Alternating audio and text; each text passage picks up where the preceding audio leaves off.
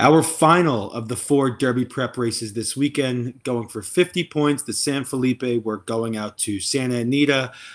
They did cancel their racing for today due to some inclement weather. They were expected to be get almost a half an inch of rain. Interesting to see how it plays out tomorrow for the track conditions. Name a more iconic duo: Santa Anita, small stakes field, and Bob Baffert having a third of the field. Small field of 750 points. I really hope this changes soon. Santa Anita needs bigger fields, and they need less Bafferts taking up a third of the field. One thing I want to take note of here before we get started, when looking at bias, I'm a bias player. Bias. Santa Anita dirt routes, 60% wire to wire. On or within one length of the lead at the first call, 60%. This is a track where people just get out there and go. Last 20 races, only 2 courses have closed to more than off of 4, and both of those races were low-level claiming races. So nothing of the higher caliber mentality horses. This is an opportunity here where I think we're going to see a horse go to the front and keep going.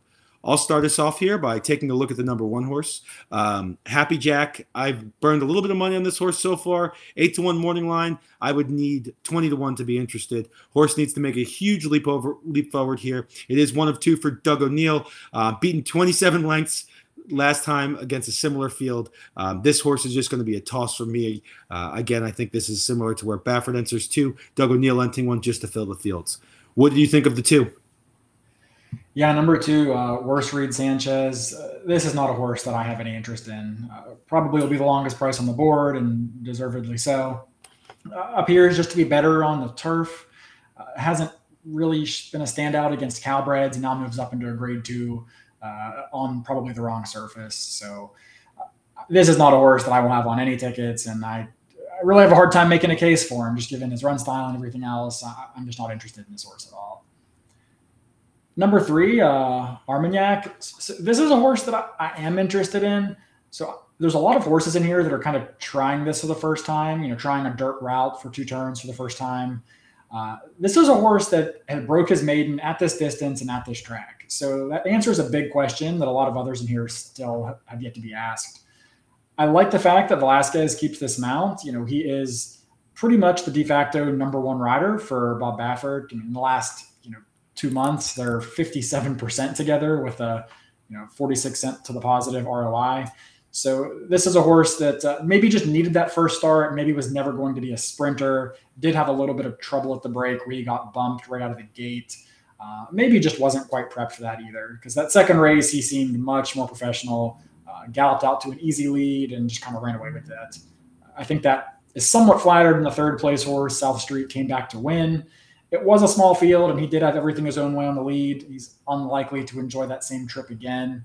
But I think Armagnac is an interesting player in this field. Talk to me about number 4, Beautiful Art. Beautiful Art. What can I say? Mike Smith picks up the mount here. Pratt jumps off for the 5. Horse comes off Lasik, stretches from 6 to 1 1/16, as you said, trying something for the first time. I don't think this horse fits the bias. I don't think this horse fits the level of competition here. Mike Smith has not been Money Mike as we used to know him. He has not been Money Mike recently. Definitely struggling. I don't know if he's getting older or he's just not getting the mounts that he used to get. He used to be, Baffert's right-hand man for a while, and he's just not getting those type of mounts anymore. So this is Beautiful Art as a horse I'm going to be tossing. I really do. I think it's really interesting. Pratt gets off. I understand why, but I really think this horse is not going to be there.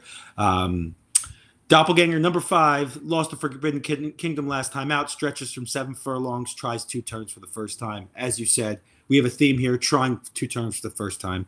I think Baffert enters and tries to steal more Derby points here. I don't think this is a legitimate contender for the Derby. It's not eligible, but I'm saying in terms of horses, I don't think this horse will get the distance. Coming off the pace against this bias, I think there's an opportunity for other horses in this field to get out front and keep going. So I'm interested to see how it plays and what happens with this Baffert trainee. What did you think of the 6 and the 7? Yeah, we round out the field with the first off, number 6, Forbidden Kingdom. This horse is going to be your favorite and is a deserving favorite. This horse is fast. I mean, out of the gate, this horse is breaking sub 22. I mean, pretty easily, truthfully. The big question with Forbidden Kingdom is just how far can he go? If you look at the pedigree, American Pharaoh, I mean, that's a pretty good stamina influence. But the bottom of that pedigree, just Louise Dam, 5-star day dam sire, and all the siblings were nothing but sprinters. So there is no stamina whatsoever on the bottom of that pedigree. So mixed signals as far as really how far he wants to go. Richard Mandela hasn't really pushed him any farther than 7 furlongs. He appeared to get it pretty easily last out when beating Pinehurst and actually beating Doppelganger as well in that San Vicente. So definitely the horse to catch, probably the horse to beat, but at a very short price and with some question marks, I have some reservations as far as if I'm really ready to go and bet this horse with both hands. Number 7 is Cabo Spirit. So this horse really surprised me last time out. I didn't give him a chance in the RB Lewis, and when you see that he got beat by 15 lengths, maybe he really never had a chance. But that was an odd race. Messier won that race by 15 lengths with just an unbelievable speed figure. But Cabo Spirit was 7 lengths clear of the horse who ran third, Wharton. If you look at Wharton, that horse actually beat the number 3 horse, Armagnac, in their debut race. So it's not like he beat an absolute bum. That's a Bob Baffert horse that he beat by 7 lengths. I don't know what to make of the speed figures from that race. It's a tough race to pin a figure to. But I think it answered the question for me that he handles dirt and he can probably get this distance. He doesn't need the lead, but he should be forwardly placed. And it's a horse that if you really aren't sure about taking a short price on some of the horses that are trying 2 turns for the first time or trying dirt for the first time or anything else, I think Cabo Spirit could be an interesting longer priced alternative. So that brings us to our top picks here. I'm going to be a chalk eater. I'm going to go with Forbidden Kingdom. I've seen the Mandela and JJ interviews. They've talked about they've been working in the morning. JJ has done all of the workouts in the morning since the last race. Horse just steps forward each time. I know you're a little concerned about the pedigree. I did see that top side American Pharoah. The bottom side doesn't necessarily scream distance, but I think this horse has shown that if it can get to the front and settle, it can keep going. JJ, if JJ follows the notes from the last race, sped clear and stayed clear. I think this is an opportunity where you could see a horse go off, get ahead by 3, 4, 5 lengths, get to the half call, settle him down, run that second fraction in 24, 25 seconds after running a 22 opening, settle him down, come to the top of stretch, open him up again, and wrap him up by the 16th pole. This is a horse that I'm going to be looking for possibly as a Derby horse. The one question, as you said, is can it get the distance? My answer is I think it can. Who is your top pick? Yeah, so I definitely think Forbidden Kingdom is very formidable in this spot, and I struggled with this race because I just don't feel strongly about any horse. This is not a race I'm probably going to bet, but I will watch it, of course. If I had to choose, I'd probably go with the number 3, Armagnac, just because he is proven at this distance and at Santa Anita.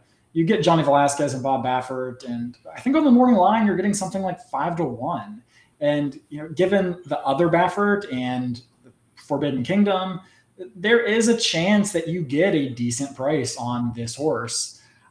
These Baffert horses are almost never one-dimensional speedballs. They typically have some throttle to them, so I don't really anticipate Armagnac going out there and going 21-45 with Forbidden Kingdom on the lead. That's not a recipe for success for either of those 2 horses. I guess my concern would be that it is the same ownership group as the number 5 Doppelganger, so it does concern me that perhaps he may be in here to ensure an honest pace for the stablemate. But I tend to think that this horse will take a more measured approach. And if he can sit just off Forbidden Kingdom, I think he has a decent chance to overtake him late and then hold off some of the late runners. Did you find any prices that you liked in here, or were you all about Forbidden Kingdom? I'm all about Forbidden Kingdom. I have a little bit of a bet on this horse for the futures odds. I got a nice one after the last pool. I'm a speed junkie. I love speed. I love the speed horses. Cheap, inexpensive velocity, as our friends would say. I love cheap speed. I think this is a horse that's not necessarily cheap speed. It's going to carry all the way through. 7-horse field, it's tough for me to find a long shot that I like. So I'm just going to stick with the Forbidden Kingdom. Did you have anybody that you liked as a price? So, as I said earlier, I didn't really like anyone at all.